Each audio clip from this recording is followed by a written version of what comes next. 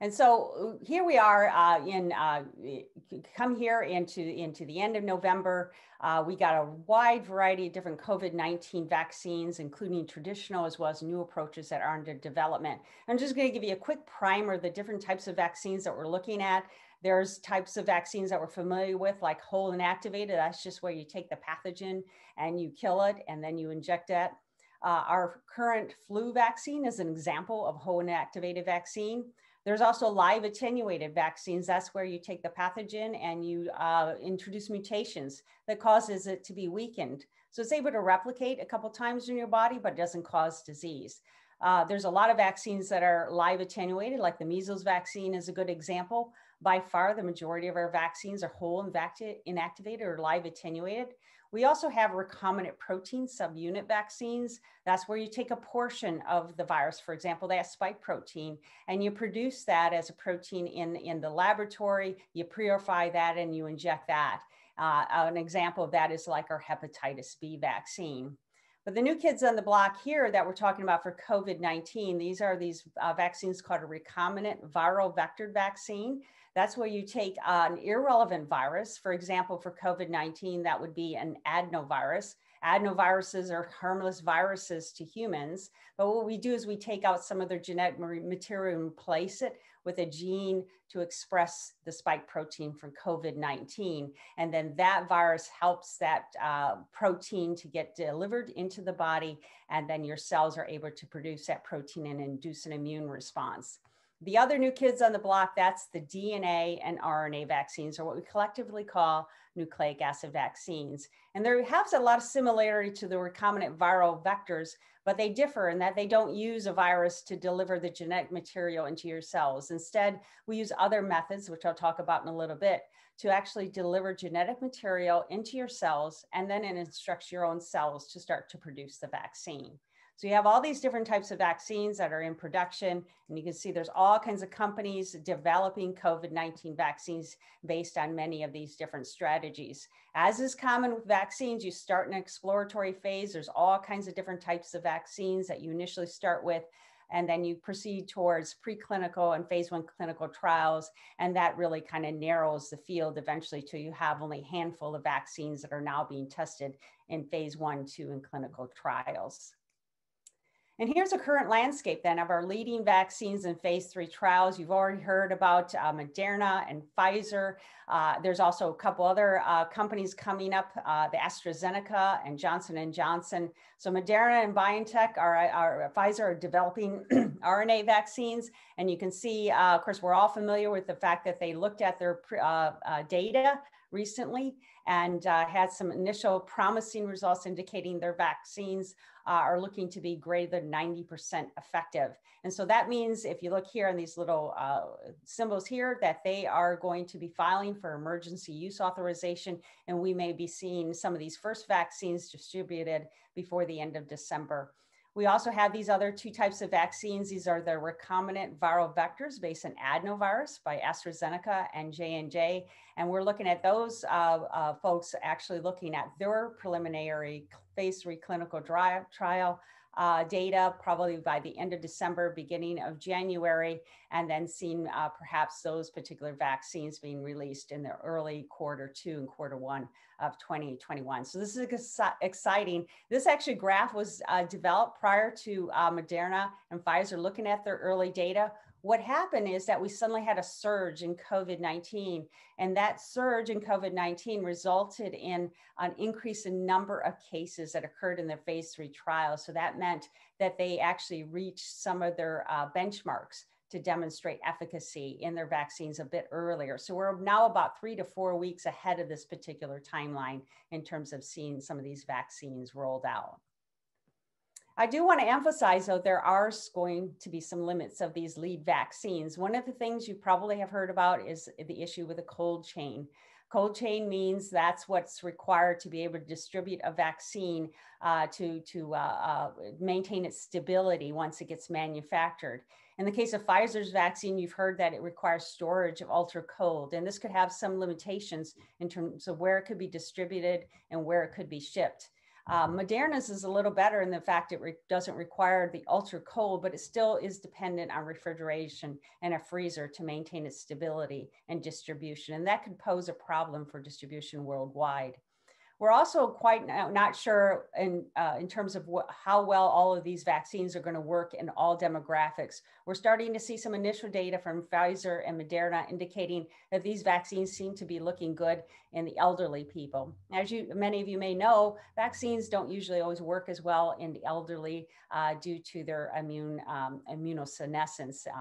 So we're going to be looking at whether these vaccines are actually very effective in the elderly. We do know so far the adenovirus-based vaccines, they generally are less potent in the elderly, and that's because as we get older, we're actually exposed to adenoviruses just in the environment in general.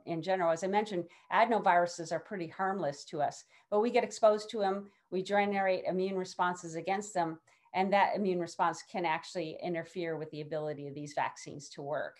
The other potential issue is we don't know how durable the immunity is going to be induced by these vaccines. Ideally, what we're going to need is vaccines that are going to provide immunity for at least a year. And finally, most of these vaccines require multiple doses, at least a prime and a booster immunization. That means it's going to take between 6 to 8 weeks from the time you get your first dose before you have immunity against the virus. And so what we really want, if you think about what we want for an effective pandemic vaccine, we want a vaccine that's going to induce immunity quickly. Ideally 1 dose, but 2 is okay.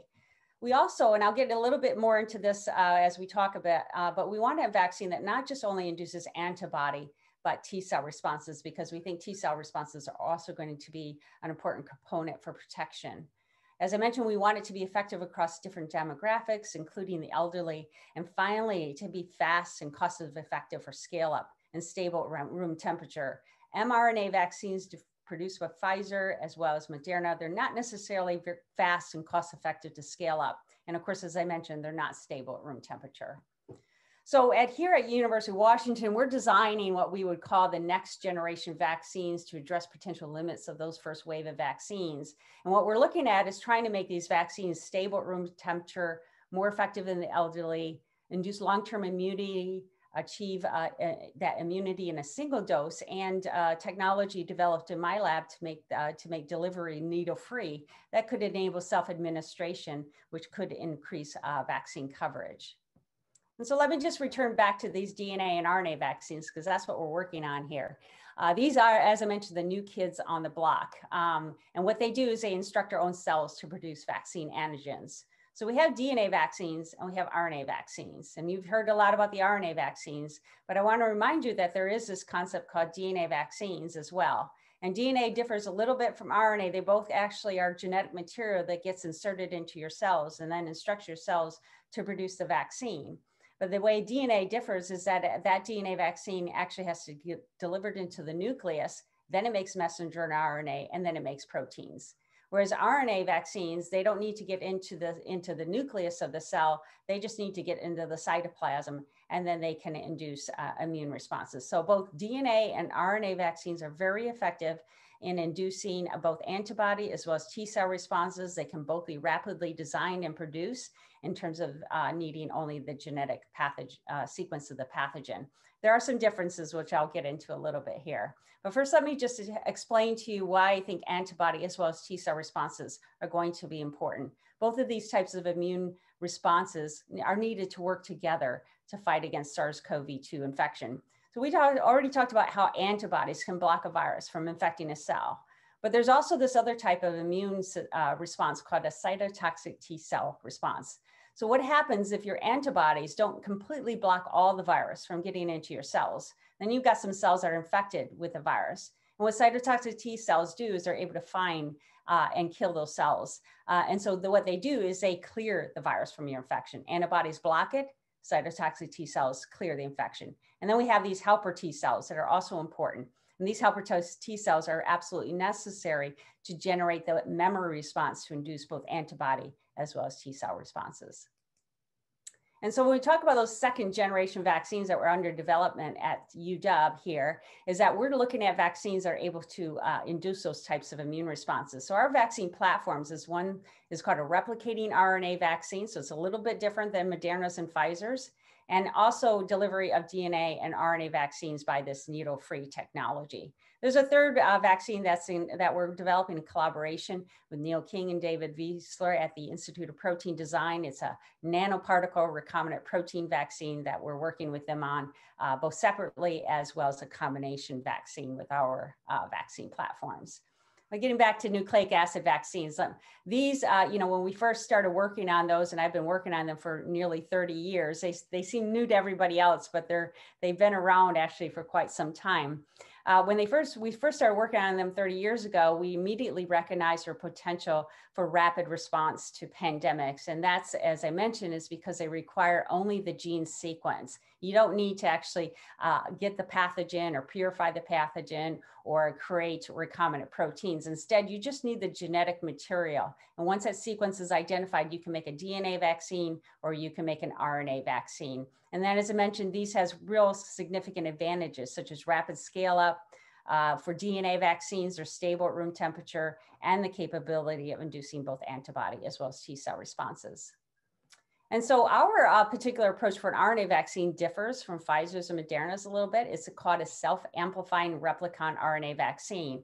And the way it differs is that it's still an RNA vaccine, but when it gets into the cell, what it does is it actually produces this replicase. And that replicase then instructs the RNA to replicate itself. So we get multiple copies of the RNA copied within the cell. And when you have multiple copies of RNA, that makes more vaccine antigen, and more vaccine antigen means more of an immune response. So we anticipate that this particular vaccine is going to be much more immunogenic than either Pfizer's or Moderna's, just because of its ability to copy itself multiple times.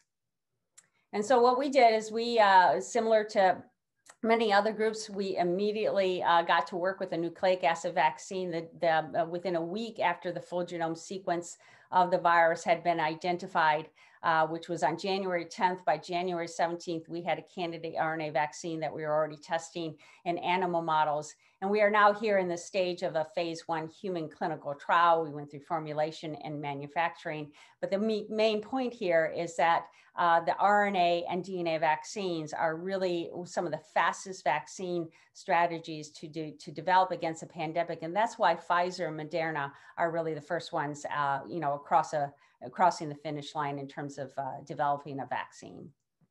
And so when we talk about RNA and DNA vaccines, particularly RNA vaccines, one of the challenges is that they have to get into the cells. Remember, that genetic material has to get in your cells to be able to instruct your cells to start making the vaccine. And so Moderna and Pfizer, what they do is they use what we call lipid nanoparticle. And the formulation requires the RNA to be encapsulated into this particle. Now, the issue with that is this is a complex process, and it actually is quite slow to scale up. And it also requires a compound called cholesterol, which is actually currently in limited supply. So that could actually interfere with some of their scale up in terms of the manufacturing.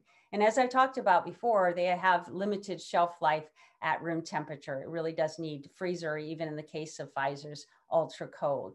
So what we're doing is trying to develop a second generation vaccine and formulation that's going to address these potential limitations. And this particular vaccine formulation in collaboration with HDT Bio here in Seattle is called Lion. And this is a little bit different than your typical lipid nanoparticles in that the RNA isn't encapsulated. It actually is just put on the surface of the particle. And so that means you just need a simple mixing process and you get this rapid scale up. So what happens is we scale up the Lion formulation separate from the RNA formulation and then mix them right before they're actually used. And that allows for cost-effective scale up, quick scale up, and importantly, these two components separately have much longer shelf life.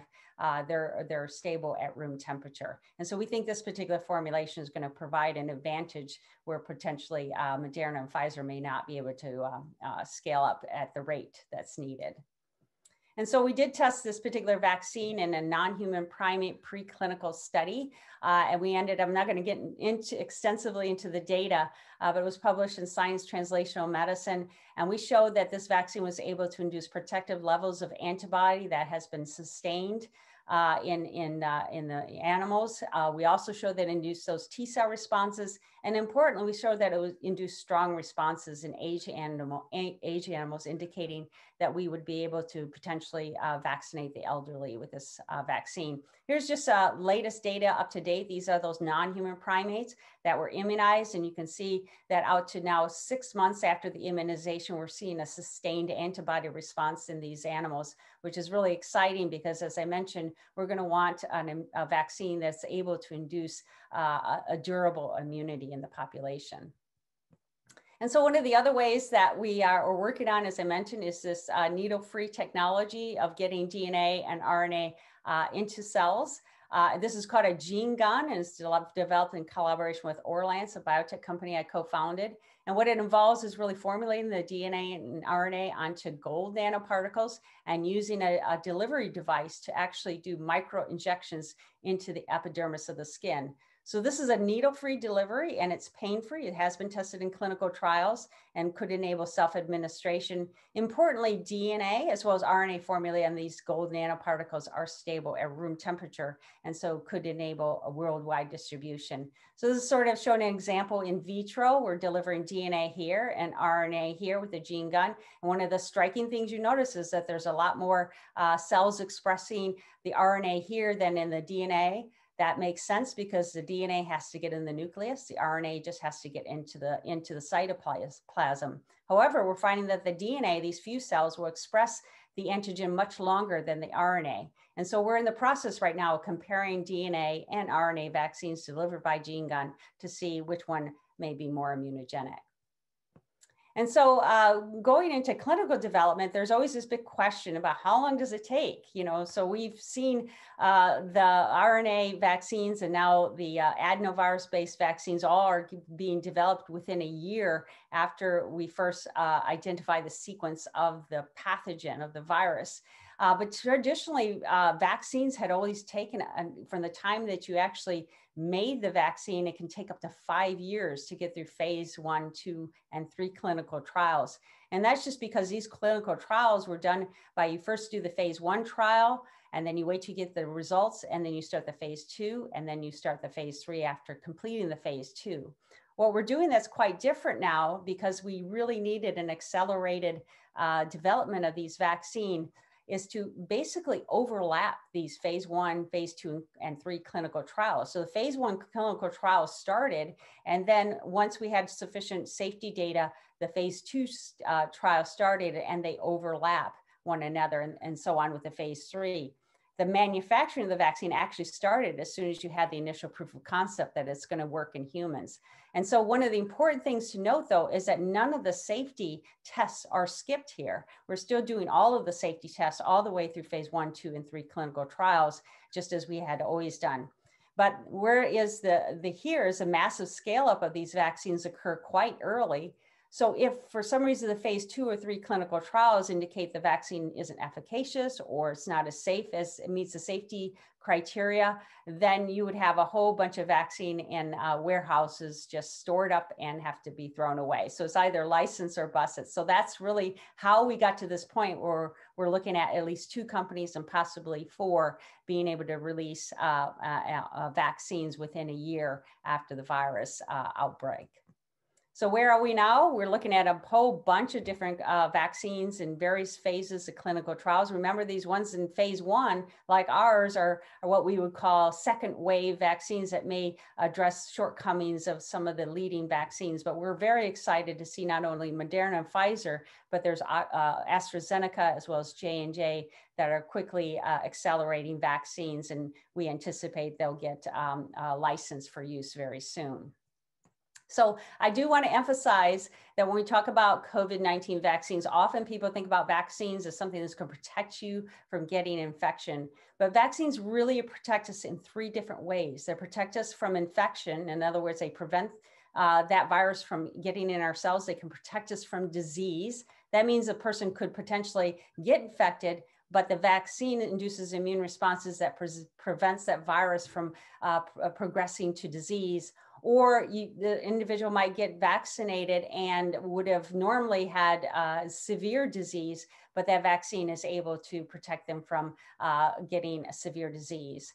The other issue is, of course, very important for shutting down this pandemic, is that regardless of whether your vaccine protects you from infection or disease, the important thing is that the vaccine will reduce the amount of virus that you're shedding, and that will help to protect from transmission in the population. And so when the FDA came out with requirements for COVID-19 vaccine, there's two main things. They have to be safe and they have to be effective. For safety, they have to have a minimum of 2 months of follow-up. They have to have only mild to moderate reactogenicity. And one thing that's important is that you have to remember that if you got a sore arm, that actually probably indicates the vaccine is working. So reactogenicity is a normal part of vaccines, but you can't have vaccine-associated adverse events, major issues that are going to put you in the hospital, and no evidence of enhancement of disease. The efficacy was set at 50% efficacy, and I'll explain why that was in a minute.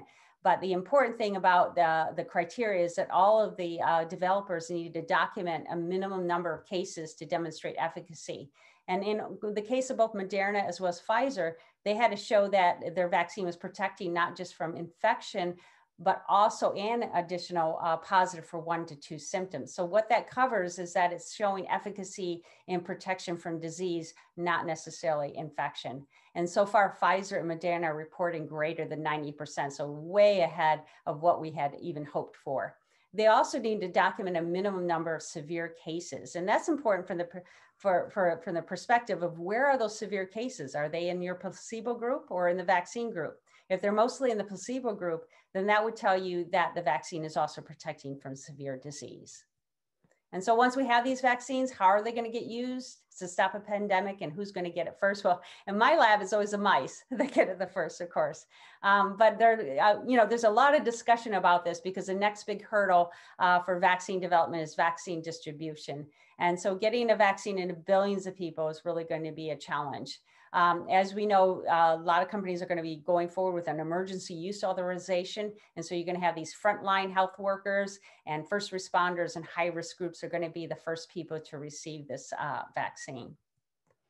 And importantly, I just want to emphasize, just kind of in a couple last slides here, is that to shut down the pandemic, we can make a highly effective vaccine, something that's over 80% efficacy, but it's going to require people to take it. And in this case, it's estimated that we're going to need at least 55 to 60% of the population get immunized to be able to stop the pandemic. In addition, we need a combination of not just vaccination, but you got to continue to wear your mask and social distance to help to accelerate the timeline to stop that pandemic. And for sure, this coming mass vaccination will be something we've never seen before. It'll be unprecedented. And I just want to close here with just showing you this picture of my son. He's an archer and he won a national championship here, as you can see with his arrows. And what I want to emphasize here is he never got one arrow exactly in the middle. And this is to emphasize a point that it's not going to be one vaccine that's going to shut down the pandemic. So we're going to need 5 to 7 effective vaccines that will likely work together to stop the pandemic, because each vaccine has potential gaps and the others will be able to fill in for each other. So with that, I just want to give some acknowledgements, particularly with 2 really talented postdocs in my lab, Megan O'Connor and Jessie Erasmus, who are at the forefront of developing the RNA and DNA vaccines for COVID-19 in our lab, as well as many of my other collaborators. And thank you for your attention. Deb, thank you very much for that. Very clear and a lot of fascinating science that you just went over. There's a lot of questions in the chat box, or sorry, in the Q&A box. Maybe while Anirban's speaking, you can have a look at some of those just to prep yourself, and I'll come back and ask them. And a reminder to the participants, if you have a question, either for Deb or Anirban, please type it into the Q&A box. It's at the bottom of your screen there, and we'll have a Q&A session once Anirban is finished. So now I'd like to introduce our next presenter, Dr. Anirban Basu. Dr. Basu is professor and the Sturgakis Family Endowed Director of the Choice Institute, which is located in the School of Pharmacy, and he holds joint appointments in the Departments of Health Services and the Department of Economics at the University of Washington. Anirban is a pharmacist, a health economist, and a statistician. And he specializes in research on comparative and cost effectiveness, causal inference, and program evaluation. Tonight, he will illustrate the funding lines and the pricing structures that are in place to make a vaccine accessible to our community and globally. So please join me in welcoming Dr. Anirban Basu. Anirban, over to you. Well, thank you, Sean, and thank you for the School of Pharmacy for this opportunity to present in front of you. I'm grateful to be able to share the stage with Dr. Fuller. It was an excellent presentation. I thank Phil and Sandra Nudelman for being such a great supporter of our school, and it's a great honor to present this seminar named after your family. I was asked to talk about vaccine pricing, especially as it relates to the upcoming vaccines for COVID-19. So I take this opportunity today to highlight how economics can play a crucial complementary role to basic science for vaccine development and use, and how this synergy is in full display during the current pandemic. Next slide, please. So as we all know, COVID-19 pandemic has had tremendous effect on human health. A recent study estimated what COVID mortality rates mean for the US population. It shows that on average, COVID-19, despite being mostly fatal for older age groups, have reduced average life expectancy at birth by 1.13 years. That is a reduction corresponding to moving our average health back by almost 2 decades. In fact, these reductions are highly disparate among racial and ethnic groups, further increasing the inequalities that already existed. Next slide. In the last few weeks, including this week, and as Dr. Fuller said, we got some much needed good news.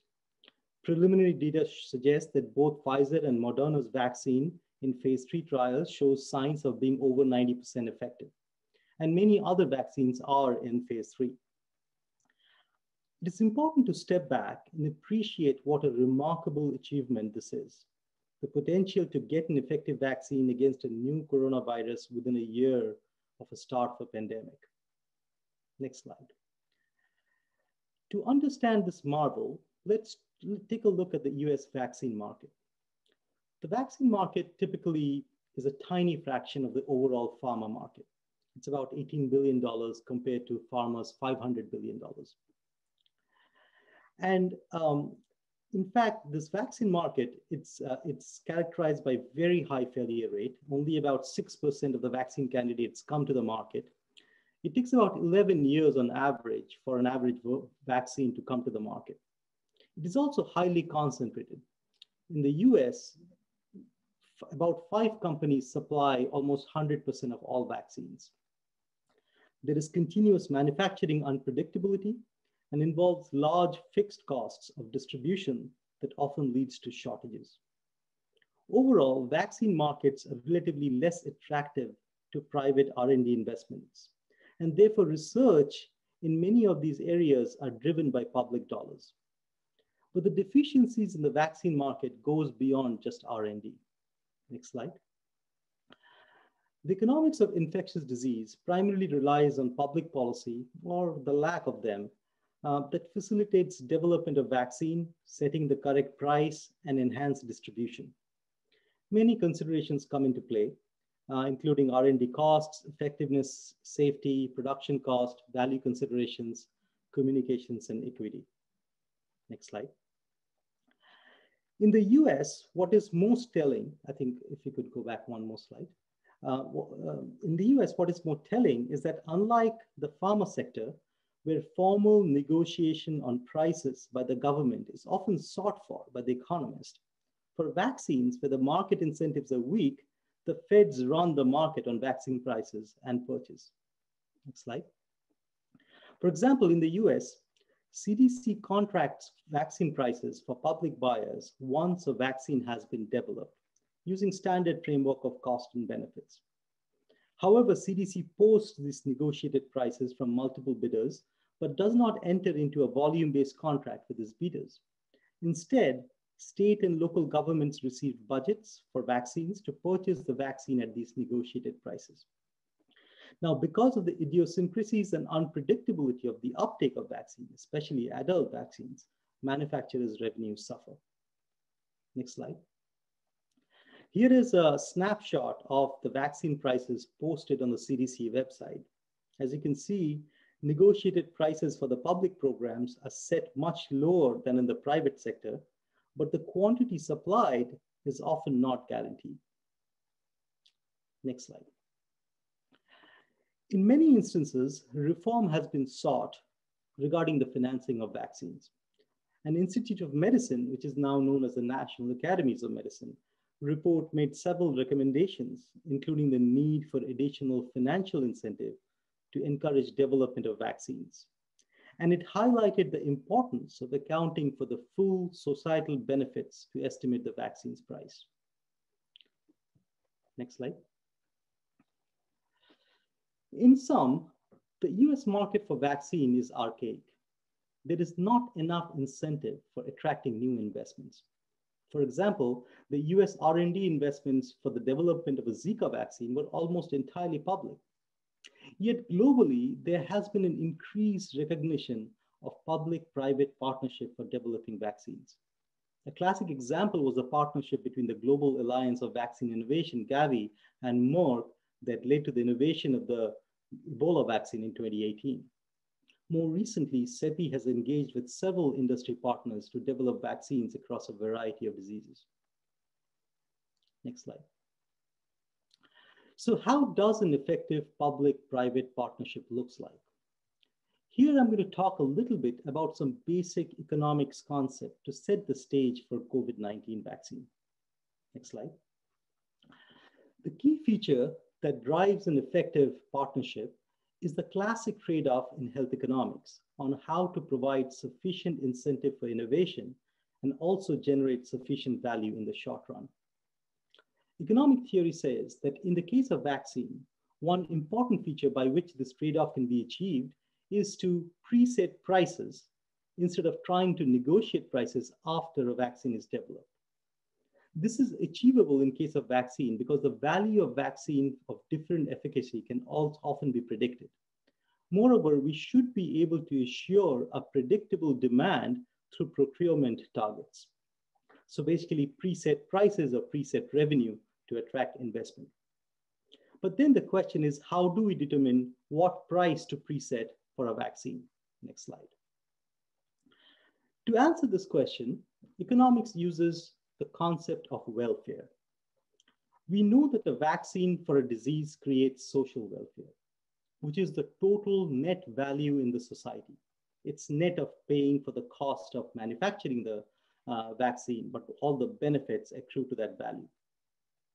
Now, this total social value can be split into two parts.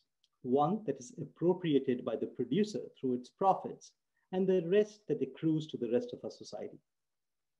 Note that for a given efficacy of a vaccine, the total social value is constant. It's a knowable quantity through good modeling exercise. Next slide. So how does the channel of effect flows? It flows as follows. As preset prices increases, it increases financial incentive for private R&D, which in turn increases the chance of finding a vaccine. Next slide.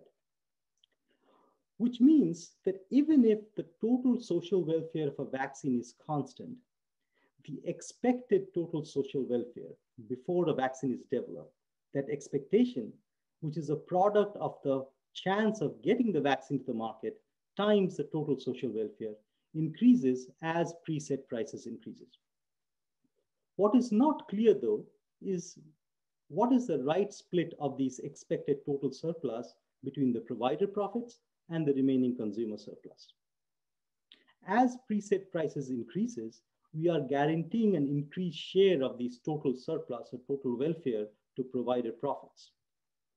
There are many ways to address this problem depending on what the decision maker, often many times the government's preferences are.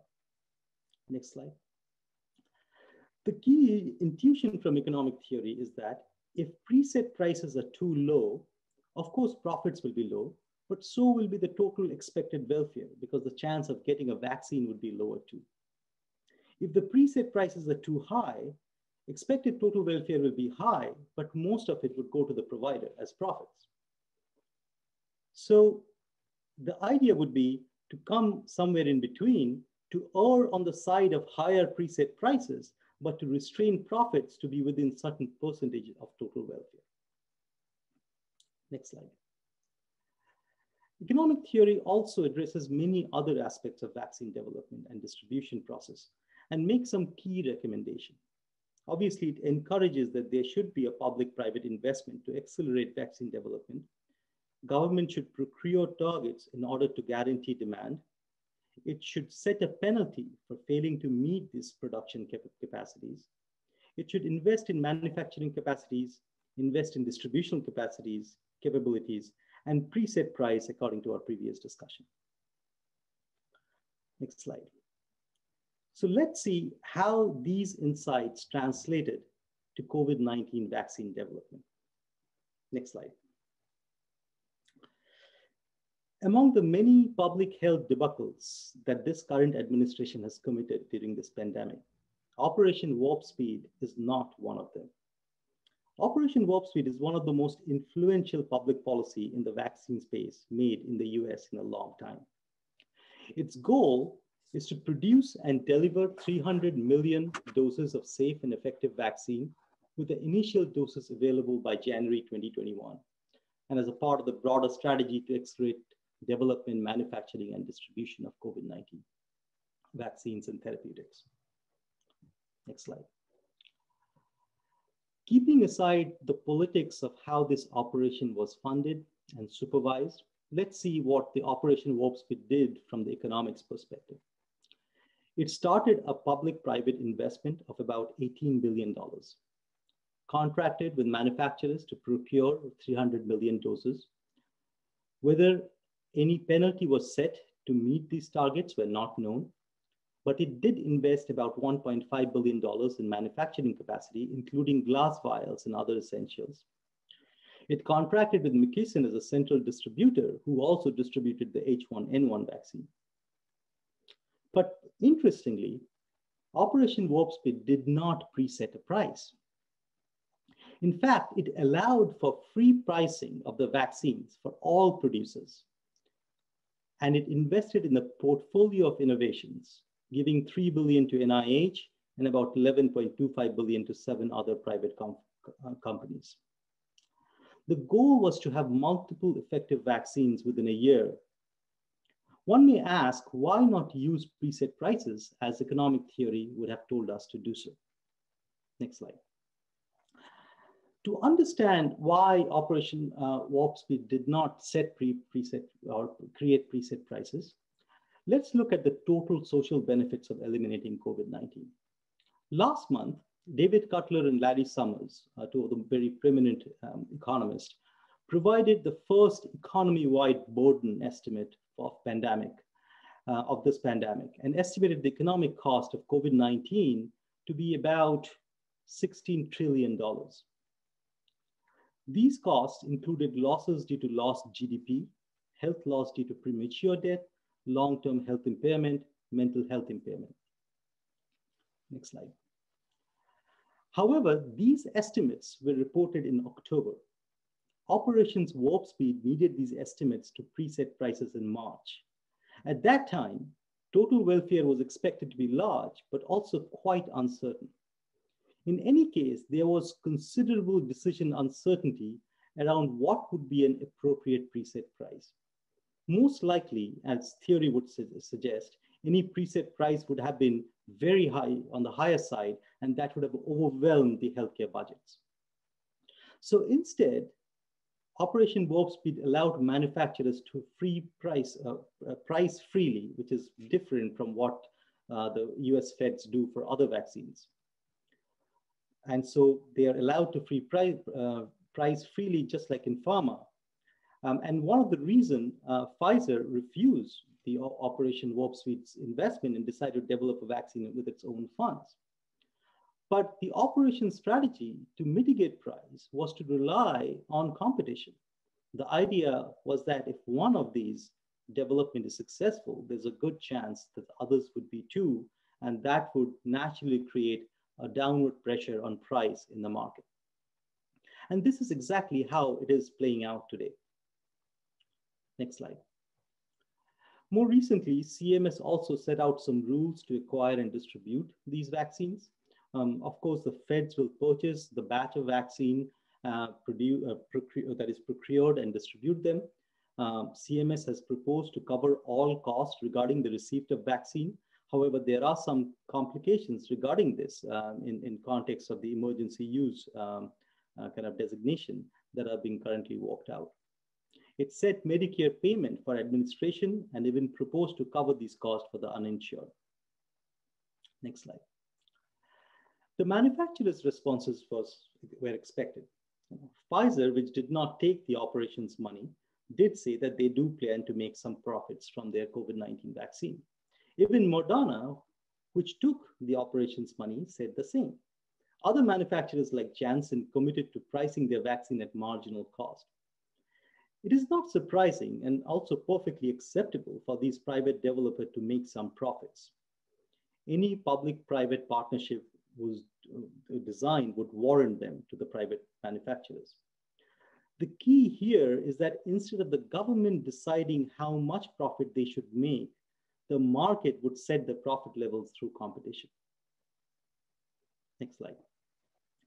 So overall, a back of the envelope calculation shows that the cost of the COVID vaccine would amount to about $21 billion, including the dose and the administration. This basically doubles the vaccine expenditure in the US, but still a bargain given what at stake in terms of the pandemic. In fact, it is expected that this cost would go down as more vaccines enter the market and there is more competition created. Next slide. In conclusion, Operation Warp Speed ushered in an era in the US where it showcased that vaccine development can be facilitated through public-private partnership.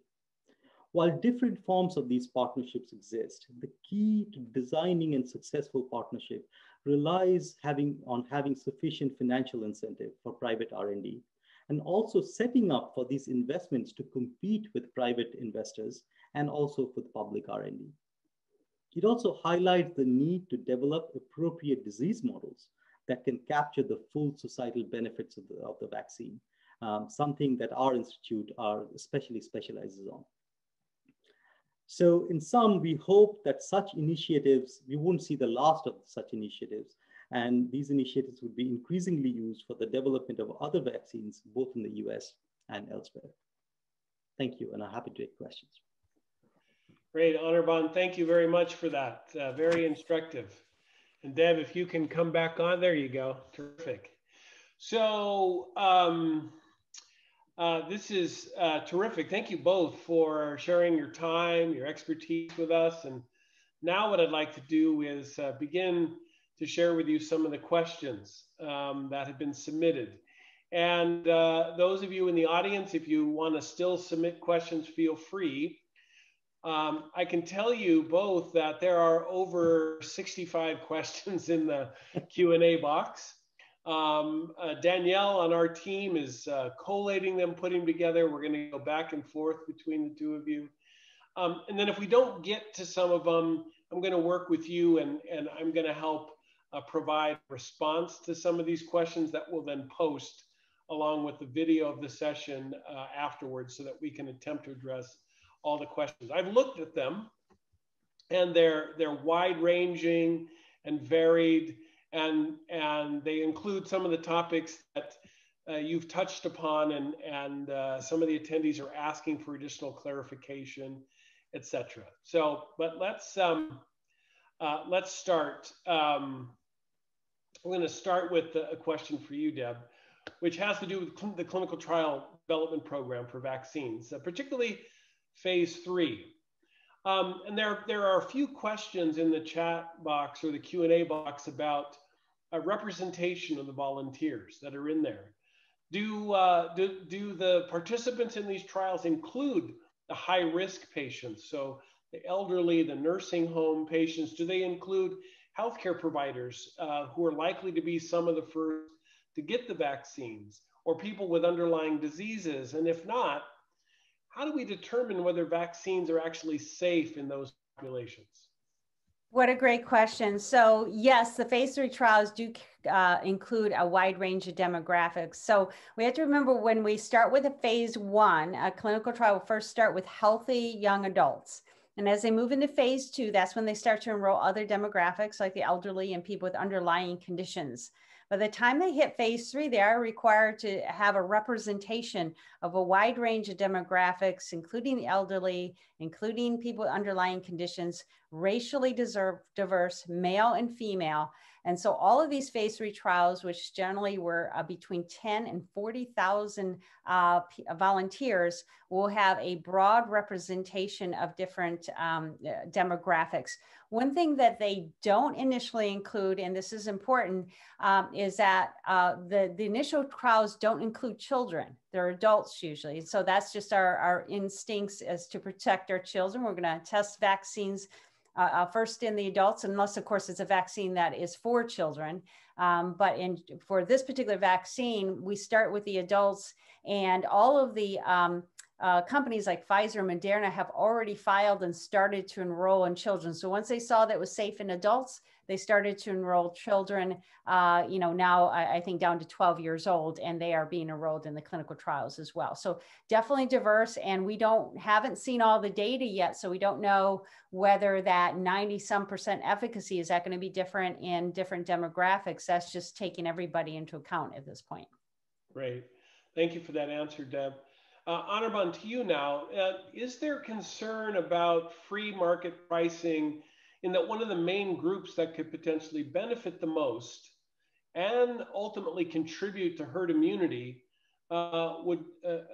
essential workers might be the ones that don't have insurance or can't afford the treatment? Well, obviously that's a very US-centric kind of situation that we are in, that we have so many uninsured patients.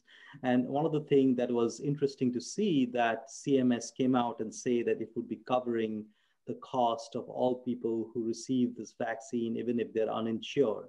But there are hurdles, there are friction costs basically associated with accessing these. And to what extent, if ACA goes away, we're going to have more and more of these people in the market. So I think it's a responsibility of our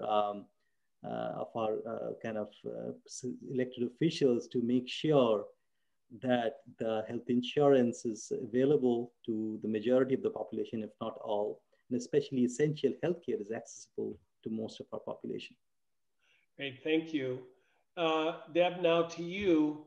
Sort of two questions. One is, why not make a vaccine that is both RNA and DNA to get both rapid and long-term benefits in the same vaccine?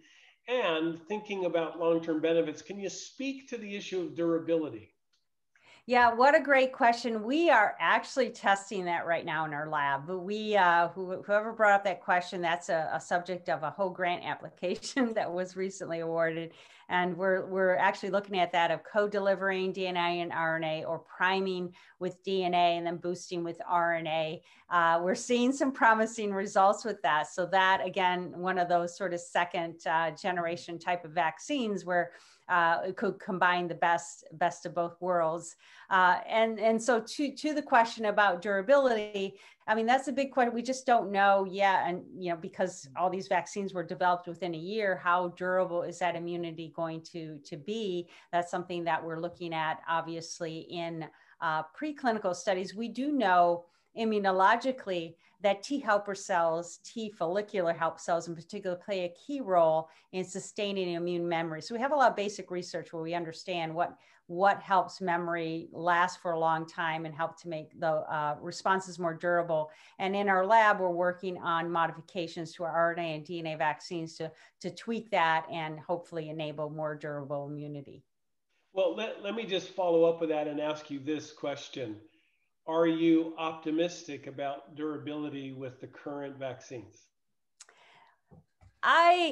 To some extent, yes, and it depends on the vaccine that we're talking about. So, but it's hard to know because we only started doing experiments in January. And I, for example, have animals that I immunized in March. So I only have 6 months of data to know that for sure. Okay. Now, based on other types of vaccines, because all of these vaccines had been being developed for other infectious diseases, I can be optimistic about that because they've demonstrated, say, for influenza, for MERS, they've had clinical trials ongoing for years with those vaccine technologies, and they're seeing some sustained immunity. But I do have to give a caveat that it really does depend to some extent on the immunogen or the pathogen you're talking about. I've seen some antigens, short-term immunity and some long-term immunity, and the mechanisms underlying that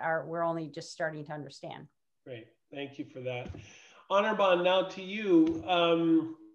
The distribution process, right? So we've got these potentially fabulous vaccines about ready to get emergency approval from the FDA. And now we're going to wrestle with the issue of distribution.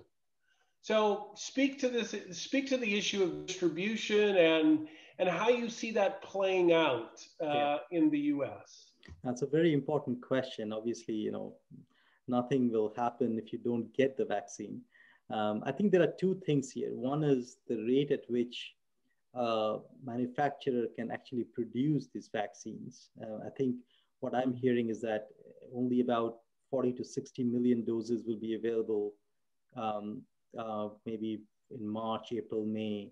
And the 300 million that was procured, I mean, that will take the whole year to get there.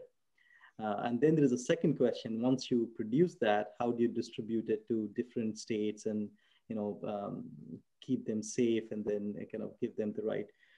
And so the technology, like with the Pfizer vaccine, with needing like minus 70 degrees or whatever, that's a technology that exists, but it's costly. And to what extent that could be scaled up across states remains to be seen. I think in that sense, the Moderna vaccine may be in a better bet, although it might come out a little later.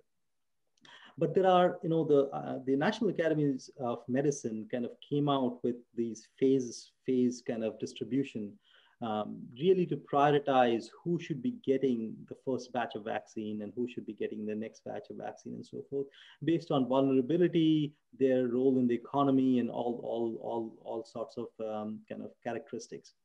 The one thing I would say is that there are three features that closely interplay in figuring out what will happen during over 2021 when these vaccines are being produced and distributed. One is how fast they can be manufactured and distributed. The second is who gets them. And the third is what happens to the rest of the economy among those who did not get them.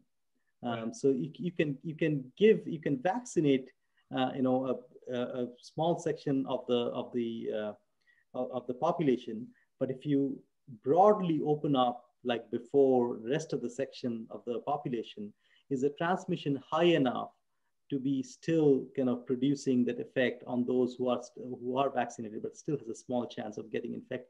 So I think it's a balance between all those three things. But ultimately, I think by the end of 2021, the hope is that we would have sufficient vaccination done to at least think about approaching some kind of herd immunity, at least for a year at that point. Yeah, and I heard you say, Deb, that we need to vaccinate about 60% to achieve herd immunity. Is that right? Yes. Mm-hmm. Yeah. That's the projected estimates. Yes. Yeah. So there's listening to your presentation and thinking about the fact that they're not only scientists and medical specialists on this call, but also members of the lay public. There's a question that comes up about if there's going to be 5, 6, 7, 8 vaccines available, how do they choose? Yeah, that's a great question. So the 5, 6, 7 vaccines, let me just say for sure that when I've looked at all the phase 2 and phase 1 data, and when Pfizer first announced their data, and then Moderna shortly after that, that got me excited, not just for those two particular vaccines, but the next 3 to 5 that are coming after them, because their phase 1, phase 2 data, their preclinical data, they all align. They're inducing very comparable immune responses. So when Pfizer said they were getting in 90+% efficacy, that gave us all a lot of confidence that all of the vaccines are likely going to have similar degrees of efficacy. And so then it comes down to, okay, you're going to have all these vaccines start to roll out. Obviously, if you're in the high risk group, you're going to have a more limited choice because those would be the first vaccines that would get rolled out. But as we get more and more vaccines out, we begin to get a better understanding of various things, like, for example, if some vaccines may be more effective in the elderly than other ones. And so another type of vaccine might be able to stimulate immunity quicker. And so it might come down to, hey, well, I'm over 65 and it looks like the adenovirus-based vaccines are not working as well in the elderly. So your physician's going to work with you and they're going to have that data and information and be able to say, hey, this is going to be the better vaccine for your particular demographic. So I think as more data rolls out, we'll have a better understanding as to what types of vaccines work in different demographics. Great. So Anirban, I'm going to follow that up with a question for you, which is, if no one vaccine may be the magic bullet for everybody, so, and as Deb, you said, each vaccine may actually cover some gap, right, in coverage. Taking that into consideration, so how do we expect that fact to encourage competition and thus drive prices down if all these vaccines have a specific niche? Yeah, no, absolutely. So the idea of competition is that these products are to some extent substitutable, and if it shows that certain demographics, a certain population only responds to one vaccine and none of the other vaccines work for them, the manufacturers do have some leeway to increase prices.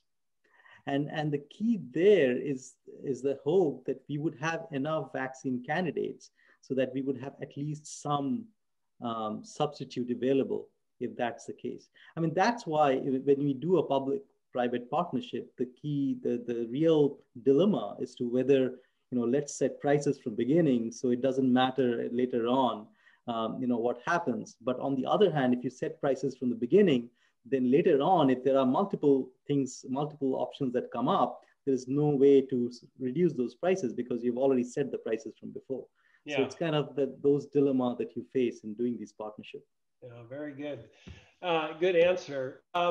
Deb, let's face now the question that many people in the US and across the world are thinking about now with respect to these vaccines, and that has to do with safety. Right. And not only safety, but concern about uncertainty as it relates to the potential of these vaccines to cause perhaps harmful effects 5, 10 years from now, particularly if they're given to children. Right. So could you address that broad set of questions? Because there's probably, I would guess, 20% of the questions in the Q&A box are all around safety. That's a really important question. And, I want to emphasize that when you look at the data, vaccine, not just COVID-19 vaccines, but vaccines historically, that when we talk about and concern about safety for vaccines, the majority of the safety issues or potential adverse events or reactogenicity, that usually occurs within months after the immunization. It's actually quite rare. And I'm trying to rack my brain for an example of a vaccine that causes an issue 5, 10 years down the line. So when we're talking about real major safety issues with vaccines, usually they become apparent within the first few weeks, if not months, after the immunization. And that's why when the FDA establishes safety criteria for these particular vaccines, they ask for 2 months of follow-up, because that's the window of time where 99.9% of any safety issues associated with vaccines are going to appear. You pass that 2-month period of time, it will be very rare to have any sort of adverse event that would occur years and years later. Great, thank you for that. Anirban, I want to turn to you now and talk to you about an issue that many of us have read about or thought about in the last few months, and that has to do with trust in our institutions, specifically the FDA, right? Mm-hmm. There's a view that our federal agencies like the FDA and the CDC have become hyper politicized, and that has had a negative impact on trust of the American people. So if the FDA is going to make the final determination, can the American people trust that that decision was made by scientists and not through some goofy political process? And I ask you to think about that and to comment on that. And Deb, maybe you can do the same, actually. Mm-hmm. But I want to remark that there are a few states around the country that have indicated, including the state of Washington, that there's going to be an additional review in our state of Washington before the vaccines can actually come in. Does that make sense to you? Does that delay access to these essential vaccines?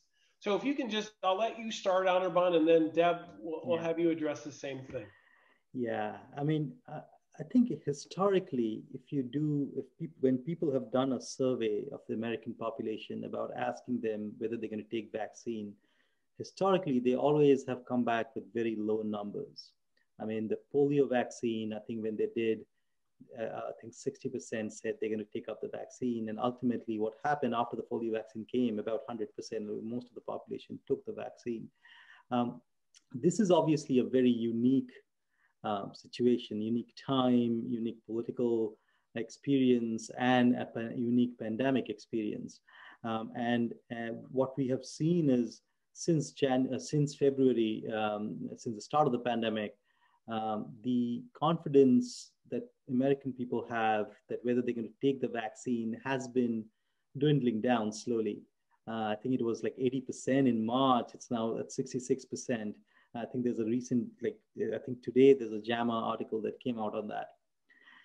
Now, I think things would have been a lot more trickier if the vaccine did come out before the elections. The Project Warp Speed, the name was an unfortunate name. It kind of signaled that something is rushed and brought to the American public without proper supervision. But I think our institutions held true. I think the FDA is doing fair diligence to see that the right data on efficacy and safety are there. I mean, it's driven by carrier public officials, scientists. And so the hope is once that data is available and everybody to see, we would have a much more confidence in that data, in those results, and go from there.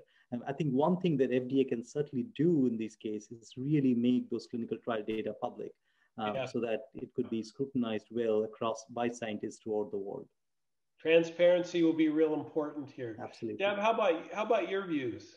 Yeah, I completely agree with that. I think it doesn't, it doesn't hurt to have another set of eyes. So, have these states saying, hey, we're going to look at it if that helps to mitigate the politicization of these vaccines. Because I mean, vaccines you can make a vaccine and it can be 90% effective, but if people don't take it, it's not going to work. Okay, you have vaccines don't save lives, immunizations save lives. So you have to get people convinced to take it. If you go to people and say, hey, we got this vaccine for COVID-19, you're going to take it. Yeah, they might have hesitancy if they don't know what the data looks like, if they haven't got people who they trust telling them that it's safe and effective. And so if you've got another round of eyes looking at that and providing some assurance, and I think that could help to reduce vaccine hesitancy. I think that's going to be really important, provided that it doesn't delay things. We can't, have this things delay in terms of getting these vaccines to people. And my understanding is that the transparency is going to, I'm seeing the data now, even as we speak. So they have been one of the most transparent processes in terms of development of vaccines has been with this COVID-19 vaccine. So I think that it's not a bad idea. Okay, I'm going to finish with one last question, which is going to ask the two of you to put your crystal ball hat on and answer the question that the whole world wants to know, which is, if these vaccines are 95+% effective and we're able to get them into people, when do you think we're all going to be returning to a normal life? Deb, let's start with you. Well, that really depends on the population. So people, if they're going to be responsive to vaccination campaigns and get their vaccines, and that's coupled with the continuing the social distancing and wearing masks, that's going to be important for two reasons. Number one, it's going to take months and months of time to vaccinate sufficient number of people to achieve herd immunity. And during that time, we still have to, use all the weapons that we have in store for us to slow down this transmission. And then secondly, remember, most of these vaccines are 2 doses. It's going to take you at least 8 weeks to build up sufficient protective immunity. So we all have to, if we wear the masks and we continue social distance, and then we add in the additional weapon of vaccination, we're looking at really accelerating that timeline, potentially even by next year. At this time, we could start to, it'll be like a distant memory in a sense. But the less we participate in the immunization and the less that we arm ourselves with all those weapons, including the mask and social distancing, it will eventually, vaccination will eventually build up a herd immunity. It will just take a lot longer. So it really depends on the population, on the people stepping up and everybody working together to the last piece is each individual playing a role in helping to stop the pandemic. Wonderful. Thank you for that. Anirban, you have the last opportunity to. Well, I obviously agree with everything that Dr. Fuller said about that. The one thing I would say is that, there is a time lag between obviously when we would get the vaccine actually rolled out to me and when I get the immunization. But the fact that there is a very effective vaccine on the horizon increases the option value of all the preventive measures that we are doing today. Yeah. Masking, social distancing, because we really want to live or be healthy to actually accrue the benefits of that vaccine. And at the end of the day, obviously, hopefully by the end of 2021, we should be back to normalcy. But back to normalcy may not mean the normalcy we had before. Sure. Right? I think we would be much more vigilant about our public health behaviors. And also, this is not a one-time affair. I mean, like influenza, we might have to actually take annual vaccines for COVID-19, maybe clubbed with our flu vaccines that we should continue to take. Right. Well, thank you both so much. I appreciate you joining us, sharing your expertise today. I also want to thank my team in the School of Pharmacy for organizing this event. Particularly Maddie and Claire have been working behind the scenes. And of course, a special thank you to Phil and Sandy Nudelman for their generous support of this annual lecture. And I want to thank all of you who attended. We, at the height, had 380 participants. Hopefully by this time next year, we might be able to participate again in person. I sort of heard that may happen, but if not, we'll be here with another fantastic lecture. But until that time, please continue to practice safe public health measures, wash your hands, wear a mask, and stay 6 feet apart. Thank you again for this evening, and it's great to have had you all participate. We will be posting this lecture and we will be answering many of the questions that we didn't get to and make sure that those are available to everyone. So thanks again, everyone, and have a great evening.